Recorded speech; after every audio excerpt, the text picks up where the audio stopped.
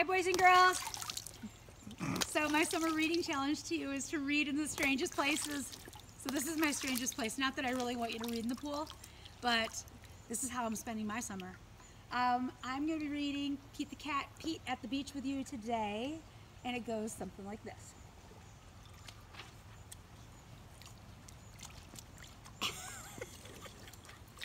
It's a hot day. Pete the cat goes to the beach with his mom and his brother, Bob. Let's go in the water, Bob says. Maybe later, said Pete. That's kind of how I felt today too, because it's still a little cold in the pool. Bob likes to surf. He rides the big waves. It looks like fun. I'm hot, said Pete. Go in the water, said Mom. Maybe later, says Pete. Pete makes a sandcastle, and his mom helps him dig. Here comes a big wave, and there goes Pete. Looks like Pete is afraid of the water like most cats. Oh no! Where did his sandcastle go? Bob rides a big wave. Wow, says Pete. That looks like fun. Pete and his mom take a walk. They find seashells and they see a crab. Pete's feet get wet and his feet feel cool. The rest of him is hot, hot, hot. It's time for lunch. Pete eats a sandwich and drinks lemonade. The sun is very hot, and Pete is very, very hot. Bob is wet and cool. I am wet and cool. Let's play ball, says Pete. No thanks, says Bob. I want to surf.